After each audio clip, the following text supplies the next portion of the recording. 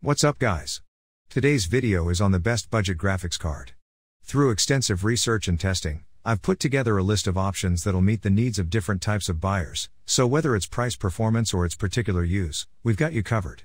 For more information on the products, I've included links in the description box down below, which are updated for the best prices. Like the video, comment, and don't forget to subscribe. Let's get started. At number 7. Gigabyte GeForce GT 1030. Another sub-$100 graphics card option is this Gigabyte GeForce GT 1030. At just under $85, it is the most affordable option on this list. And, if you're working with a tight budget to build a new gaming PC or upgrade an older computer, a GT 1030 is an excellent option. At number 6. PNY GeForce GTX 1650. Another Nvidia card that doesn't make it into our top picks due to the price it comes in at is the non-super GTX 1650. The standard GTX 1650 costs close to the same amount as the RX 6500 XT. However, the RX 6500 XT provides quite a bit more performance than the GTX 1650. So, as of right now, the RX 6500 XT has a better price to performance ratio. Of course, with graphics card prices changing on a daily basis, it is worth taking a look at 1650 prices before you make your final decision.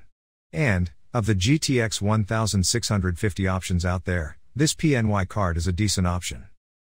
At number 5. IVGA GeForce GTX 1650 Super.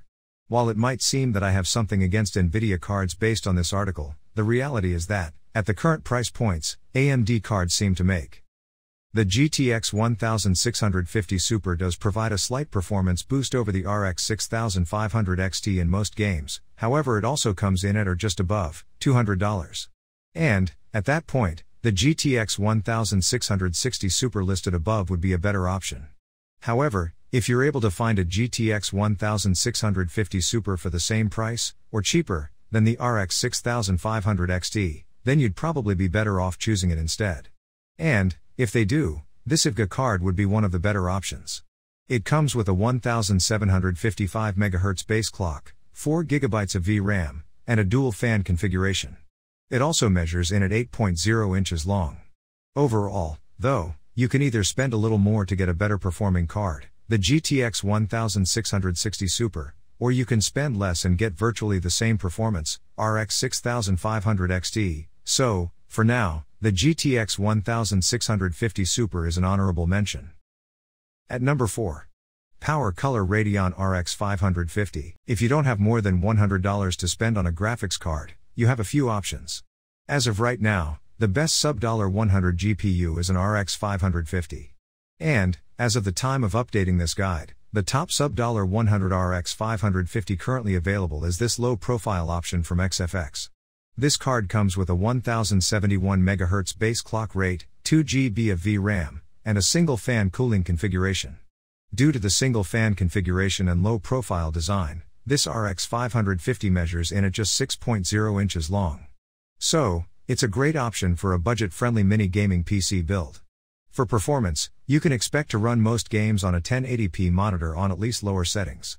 For non-demanding games like League of Legends, this card will work just fine, and for more demanding games, you can play on lower settings until you have enough money to upgrade to something more powerful. At number 3. XFX Radeon RX 6400.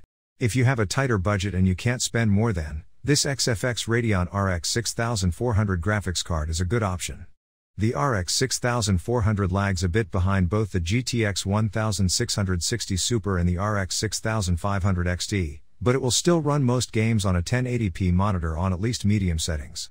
This card is also one of the shortest options on this list, sporting a low-profile design, and measuring in at 6.3 inches long.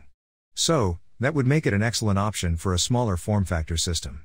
It also comes with a 2321 MHz base clock rate and 4 GB of GDDR6 VRAM. Overall, if you don't have the budget to get a GTX 1660 Super, an RX 6400 is probably your next best option. And, of the RX 6400s currently on the market, this XFX card offers the best price to performance as of the time of writing this article. At number 2. XFX Radeon RX 6500 XT. If you don't quite have $200 to spend, your next best bet is probably this Radeon RX 6500 XT from XFX. The RX 6500 XT isn't the GPU in the world, and it even loses in benchmarks to older generation cards, like the RX 5500 XT. That's mainly due to the fact that it comes with a lower VRAM capacity, only 4GB of GDDR6 VRAM. However, the RX 5500 XT is difficult to find and the RX 6500 XT is readily available. So, while 4GB of VRAM may not be ideal, at this price point, it's still the best offering. At number 1. ZOTAC GeForce GTX 1660, the best budget graphics card. If you're looking for the best budget graphics card, then this GTX 1660 from ZOTAC is not what you're looking for. That's because it comes in at just slightly over $200. Thanks for watching. For more details, follow the links given below in the description section, and if you are new here, please subscribe to our channel and hit the bell icon.